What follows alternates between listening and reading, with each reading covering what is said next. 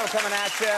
As everybody knows, last week the Republicans held their national convention in St. Paul, Minnesota. It was a huge event.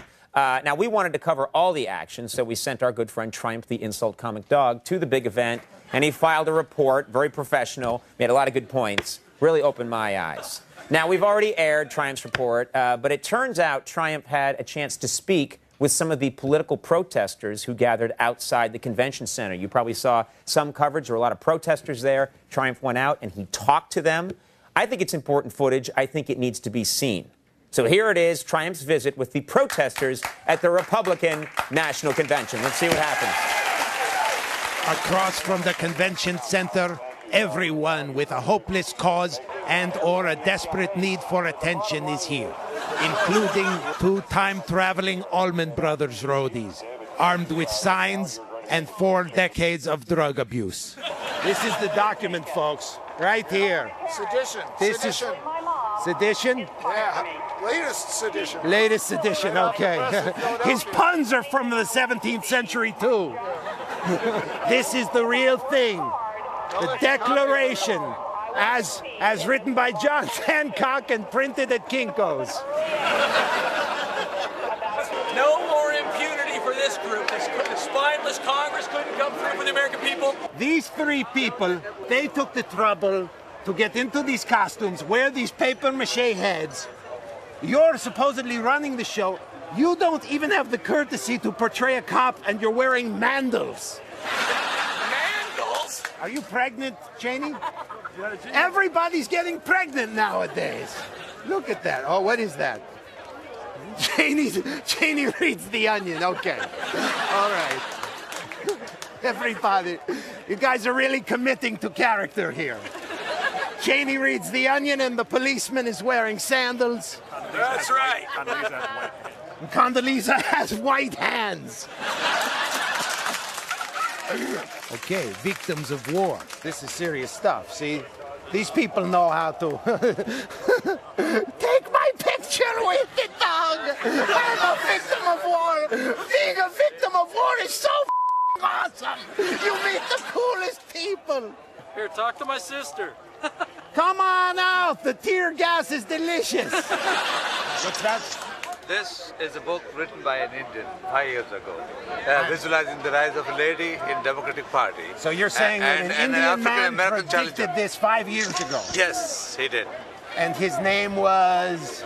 Inder Dan Ratno. Inder Dan Ratno. What does it mean? I don't know. You know, my God, this is so uninteresting. I don't know which person to go to next. I just know I'm going to go to someone else. Wait, let me see this guy. Inder Dan Ratno. Yes. Oh, yeah, no, he troubleshoots my Macintosh. It's okay. How you doing? Just look at Good, the you sign. made. Okay, and you're protesting for The website. You need to look at the website. What is your cause? The American Society for Larger Fonts? Let's get 10 feet away. That's a cause you can really get behind, isn't it? Qualifications for an immigrant judge, according to Monica Goodling. Let's start chanting her website, www.usdoj.gov/OIG special /SO87/finals.pdf. www.usdoj, everybody, /W-O-I-G/special/SO807/final PDF. What the hell? In the 60s, everyone would have been chanting this website. PETA's here, everybody. Our favorite animal rights people. PETA, they always suck you in with the hot women. You know how that is, fellas? You know what I'm talking about. I've been invited to their actual benefits. Never the hottest. You never get the Pamela Anderson the actual benefit. There, it's always like Rue McClanahan. You guys remember Rue? She was the hot golden girl. By hot, I mean that her pubes hadn't turned gray yet. Just letting them know that if they're eating meat, they are contributing to global warming, and they're really doing a terrible number on their own health. You know, we're hot and and we protect the animals. You know, we left our bikinis at home and we brought our pigs. Is this a guy? Is this a guy or a girl under This there? is a male pig. This is a guy under there? And this is our female pig. Is this a fake arm so that you can masturbate inside?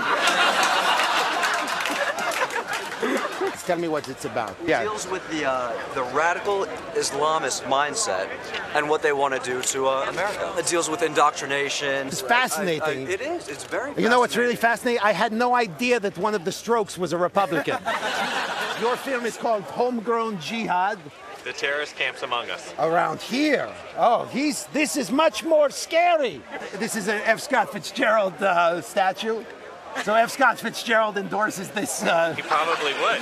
Folks, if you love The Great Gatsby, you'll really love Homegrown Jihad.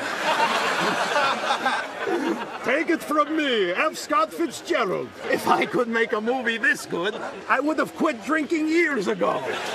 Anybody else want Scott Fitzgerald to endorse their cause? Where's your book? Where's your book? Give me your book. Hi, I'm F. Scott Fitzgerald. If I were on a desert island, I would want, if I could have 10 things, they would be First Lady President, a novel by Inder Dan Ratnu, a DVD of Homegrown Jihad, the terrorist camps around the U.S., and 8 bottles of scotch. What's this? PoliticalIQ.com. Hi, I'm F. Scott Fitzgerald. I'll endorse anything you can stick to me with gum. We invite everyone to come to our screening. It's going to expose who actually these camps are. It's going to blow the roof off of these camps. Well, we hope so. Mark this day in history, folks. September 4th at Matty B's on Wabasha Street. I take it it's a bar, right? Restaurant bar. September 4th at Matty B's. You will never forget what you were dipping your chicken fingers in when you saw this film and learned of the terrorist threat in this country. Please, don't let F. Scott Fitzgerald have died in vain. It's a good cause. We'll take a break, guys. When we come back, some call him 50 Cent, some call him Curtis Jackson. We'll see you in a second.